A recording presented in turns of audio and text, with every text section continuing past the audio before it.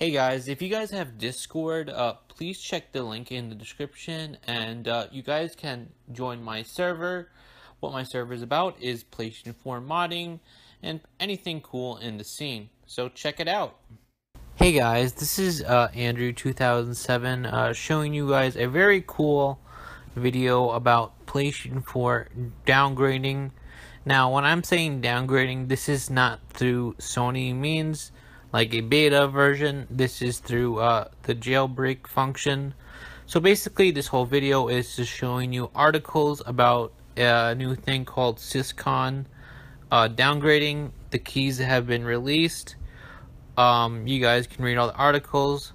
If you guys think this is clickbait, there's plenty of articles and now proof on YouTube and in these articles by reliable people. So please read on this. I'm not too sure what a SysCon is, so I'm just gonna let you guys read these articles if you would like to learn more about the PlayStation 4 downgrading. So please leave a like and comment on what you think about this. So in my opinion, I think this won't come anytime soon, but this is hope for downgrading.